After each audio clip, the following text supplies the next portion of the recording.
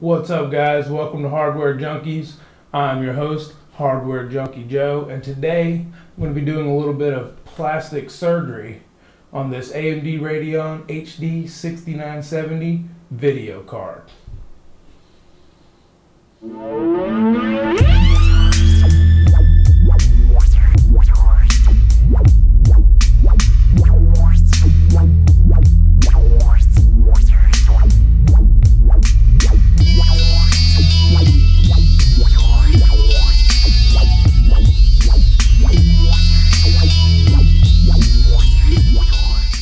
Alright, so just a couple of things that you're going to need in order to do this. You're going to need a couple of screwdrivers from small to meaty, well, little, let's say small and smaller. Another thing you're going to need, a little bit of TP, some isopropyl alcohol. I suggest 99%. This is 70%, it'll work. Some thermal paste and something to put some screws in. Just helps to, so you don't lose anything. Also, just so you guys know, I'm kind of cheating. There's a website called PCauthority.com. I'm gonna try to remember to put a link right up here to this video, or to this tutorial that I'm watching. It's actually on a 6870, but it's still by XFX, so it should basically be the same thing. If you guys would like to read and have something to kind of follow instead of watching a video, you should check that out, most definitely. But I gotta reset up the camera, and we'll start getting into this thing. Alright, so the first step is to take out these outside screws here on the PCB. You got 10 of them on this particular card. You got 1, 2, 3, 4, 5, 6, 7, 8, 9, and 10. And you just use a magnetic screwdriver. It's a little bit easier. As you take them out, make sure to put them in your little plastic deal. Keep them separated. Make sure you keep them separated, because it just makes it a lot easier to put them back in, to remember where to go and all that. It's just a lot easier. I love this black PCB. So nice looking. I wish more video card manufacturers would put necklace on cards, and one of these days I'm going to make a necklace. I do that work for a living, so I should be able to conjure one up this video, the basic layout for one. So anybody watching this video knows the website or somewhere I can look that up. That'd be awesome. Please link below. Let me know, and I'll make a video about it, because I'm so cool at that. That's a magnet. Works better, but let's say sometimes it does. Okay. Okay, now those are out. There are. I don't know if you guys can see this. There are 3 screws right here in front. You gotta take those out. This is where separating the screws can come handy, because. Okay, now that all those are out, there are. I don't know if you guys can see this. There are 3 screws right here in the front. You gotta take those out. And this is where separating the screws can come handy, because these are a little bit smaller. I mean, I don't think anybody would accidentally put them in the wrong place because they're too small, it won't fit. You should accidentally try to put a bigger screw in these smaller holes and strip them out. That's not good. You don't want to do that. You want to make sure that you just put everything back the way they came. Okay. And the last step is taking these 4 screws here out of the bracket. Right here it says void if removed, but I have contacted XFX, and I registered my card when I first bought it, and I got a lifetime warranty on it, and they said that they do not void warranties for taking the shroud off and cleaning the card and doing maintenance on it. So I'm getting a phone call. I'll be right back. Alright, sorry about that, guys. What you're gonna have to do is take these 4 screws out. What I recommend is a very small screwdriver. These may not even work. This is what I was talking about having a couple of different sizes on hand. Take a little bitty screwdriver. Just take a little bit on here. Take a little bit on here. Be very careful not to strip it. And here, just poke through the paper. Like I said, be very careful not to strip these screws. Hold on, I'll be right back. Okay, sorry about that. That's the advantage of having kids. You can probably still hear. But anyway, let's go around. You know, these back and forth. You don't have to do this. You can go and take one out at times. Alright, I'm just doing this because I'm weird. And also because I need to last screw and start unscrew, it'll twist the whole thing out. So, that's really getting a little tight. Alright, up and out, and get out. Alright, we should be able to take this off now. Everybody says these are going to be pretty stuck on there from the thermal paste, from the thermal pads. So, well, yeah, that was on there pretty good. It's not too bad. Now, down here in the bottom, that's where your fan's hooked up. So be careful not to tear that. It's easier just to flip it over this way. And then unplug it.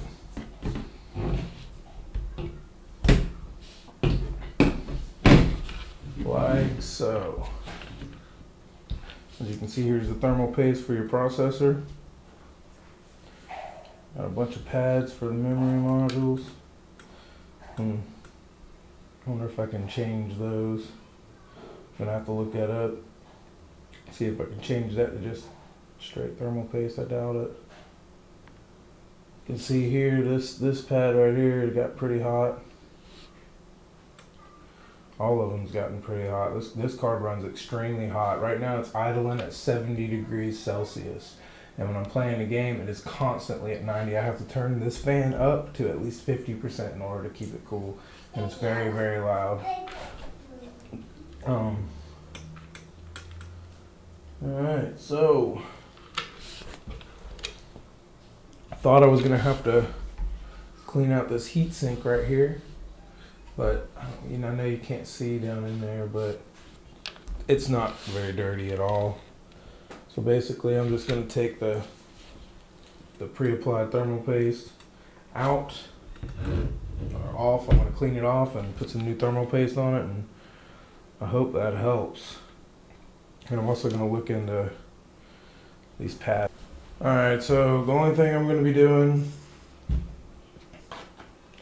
is cleaning off this thermal paste here and cleaning it off here and reapplying some new ones. I don't need to take this off, so I'm not going to, and if you don't have to, I wouldn't. It's just common sense. But if you do have to take it apart, well, you're gonna have to go somewhere else for that. Anyway, just take a regular piece of toilet paper, fold it up a couple times, like twice. Take your alcohol, pour it on there until it gets a little bit wet,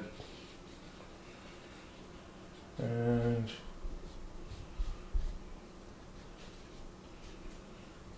wipe until it's off. Probably gonna have to take a couple pieces of this toilet paper. So you can bring it off and just wipe it till it's completely clean. Like so. Keep doing that until you wipe with a dry rag, nothing comes off. And this is all ready.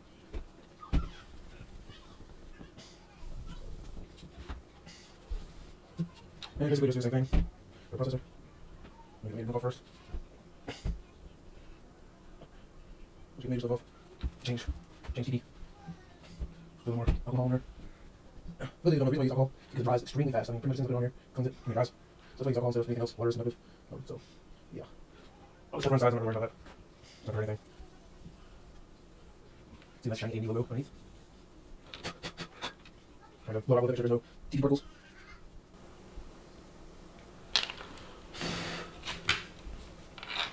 There you have it. Now it's clean. Now we're just going to take a little bit of our Arctic 5 or Arctic Silver 5 thermal paste, and I like to just put a line kind of just down the center right here, and just go a little bit this way and a little bit this way. That's the way I like to do it. There are other methods out there. Pick and choose wisely. Also, I like to take and put the board back on temporarily, push it down, and this is just to see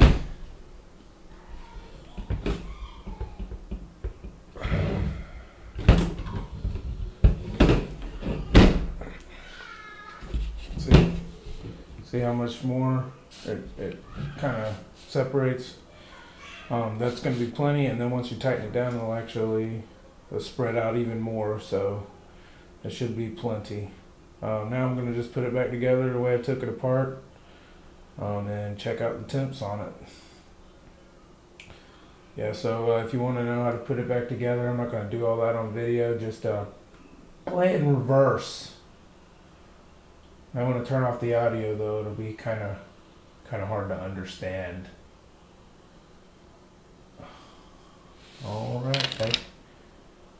One thing I did want to mention was when you're putting this bracket back on, once you get all your screws lined up, just barely put them in just a little bit. This is pretty important. That's why I wanted to mention it. Just put them in a couple of threads. Make sure it's lined up really good. Then you want to go in a star pattern. And like I said, you don't want to tighten one all the way down. Just go a couple turns, couple turns, couple turns, couple turns, couple turns. And this is just to press the heat sink down evenly. You don't want any air pockets in there. It just helps with the heat dissipation on it. And you can see that it's going down pretty evenly. You can look at how far away these are from the board. That'll show how evenly they're going down. You want them to go all down at the same time. You don't want to push one down all the way and then tighten the other ones up. You want to go in a crisscross pattern, just like so. And there are springs on here that kind of help with you not putting on too much pressure, but you got to be, you want them snug, but you don't want them too tight because you don't want to break the plastic that it's screwing into. So there you go. I just wanted to make sure you guys do that. And also, before you put this on, make sure you plug in your fan. Do not forget to plug that fan in. All right. Let's get it all back together and check out the temps.